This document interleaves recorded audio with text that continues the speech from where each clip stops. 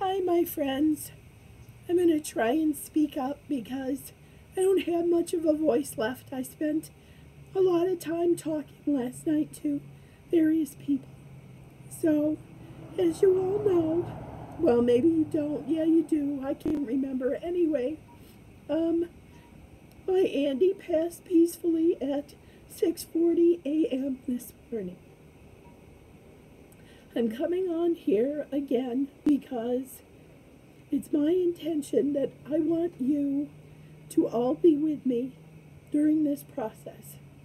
I've said it before in other videos, but I want this to hit home because I'm sharing my grief with the entire world.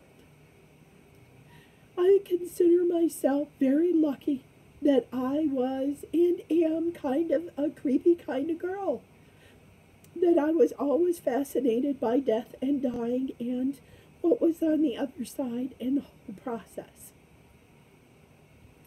It is so important, and I can't stress this enough, to talk about death and dying before it happens. Find out what your loved ones want done. It will make the process so much easier. Despite all the pain and suffering you're going through, death is a business. Life doesn't stop because somebody died. As you can probably hear, I'm doing laundry. I don't have a choice. I don't have any clothes left to wear. And I'm still caring for my stepdad. And that's a responsibility I still have to carry despite the fact that he's really not sure what's going on. These are the things I want to talk to you about. And I want to take you through this because I want, if this just gets home to one person, I've made my point. Death is an important part of life.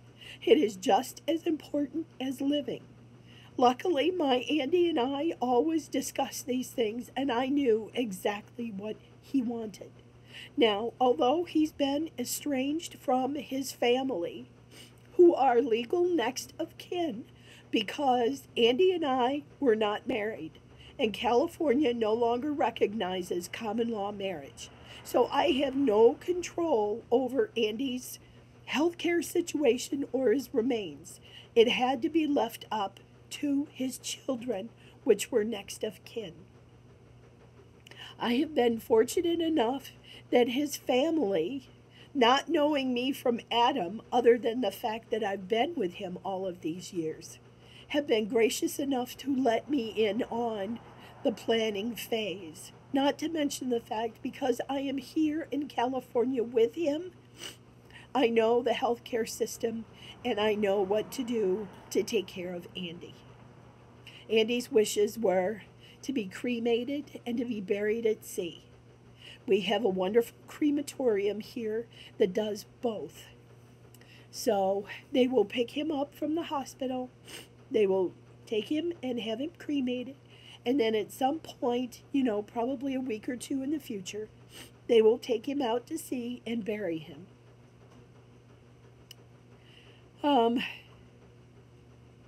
Then there's the process of figuring out, what do you do with your life moving forward from here?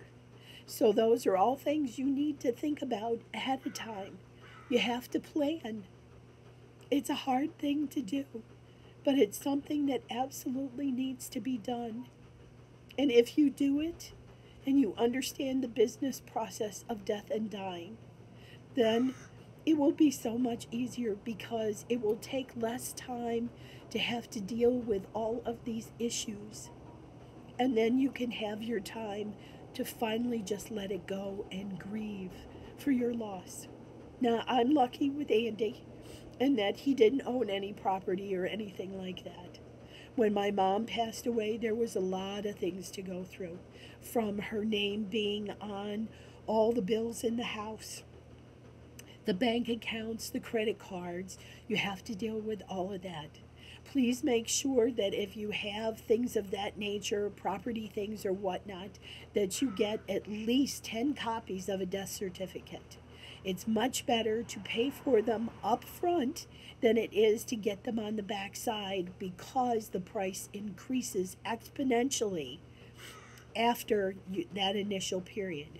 So I would always request at least 10 copies of a death certificate. Let's see, what else can I tell you? You can hear my crow buddy is out here on the phone pole close to the house, so he's keeping me company. I have appreciated the great outpouring of love from my tarot community, and this is how I wanted to give back. I want to show you can live through grief. You can do this. And although it's a shitty thing to have to deal with the business side of things because your heart is broken, it is a necessary evil in life. It just is. So as time goes on, I may come on and do other videos. But this one I thought initially was important to do because some people need to know this. Some people need to get past the stigma of death and dying. Nobody gets out alive. We're all going to do this. Don't leave your loved ones hanging and not knowing what to do for you when you're not here anymore. Give them some peace of mind so they have some place to go where they don't have to think about it. They don't have to search for information about, oh my God, how do I take care of this? Talk about it ahead of time. Get a living will if you need to. Andy never wanted to do that. That was something I had to come to terms with. Andy was just Andy. He lived life on his terms, and that was it. But I was prepared for if something happened, what his wishes were, and how to go about it the right way. Death needs to be talked about more, and it needs to be talked about in a positive manner. I was lucky enough that several of Andy's friends came to the hospital last night to spend some time and to say goodbye. They took care of me, and I'm being cared for. They're making sure that I'm getting food and water and everything else that I need. So, I guess that's all I have for right now. Just know that I am seeing your posts. I am feeling the love and the Reiki energy and the healing, and I'm feeling the candles and the crystals. I am seeing your posts. I'm just not responding. I'm seeing your videos, and I can't thank you all for the love and support because real friends at this time are truly appreciated. You also know that during the tough times, the real tough times, is when you figure out who your real friends are. And that is so very true, and this is no different. It's just a way of life. It's the way things are. It's not good. It's not bad. It just is. All right, guys. I send you much chakra love, and I'll talk to you later.